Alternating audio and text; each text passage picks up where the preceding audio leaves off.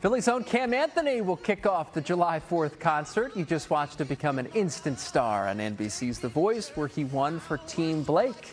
And now his first big show will happen right here in his hometown. Fitting. We are so excited about this new edition.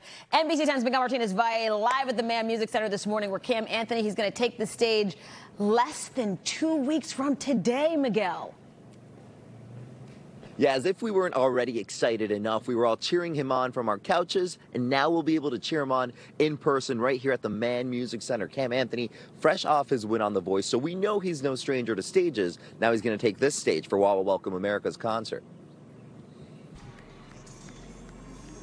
So the 19-year-old singer won season 20 of NBC's The Voice, where he was coached by country superstar Blake Shelton.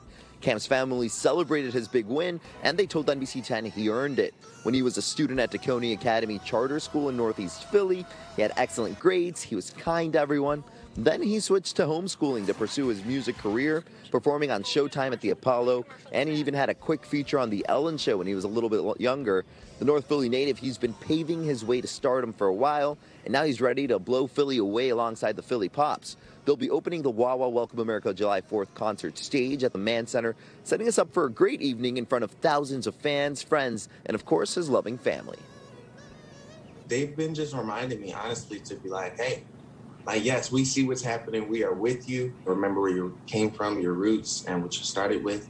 And that's necessary because we don't always have those people in our corner. I am just so grateful for the amount of support that I've been receiving. Number one, from my people back in Philly. I love y'all so much. And the people in Philly love him. So after the Cam performance with the Philly Pops, of course, the headliners, that's going to be Biba Rexha and Flo Rida. I'll send it back to you guys. I'm Miguel Martinez-Valle, NBC 10 News.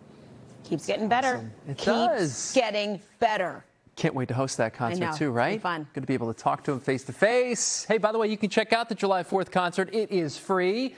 You will need a ticket, however, and NBC 10 wants to help you get in. We're giving away free tickets every day from now until the 4th. To enter the drawing, go to NBC10.com and click on the Wawa Welcome America section.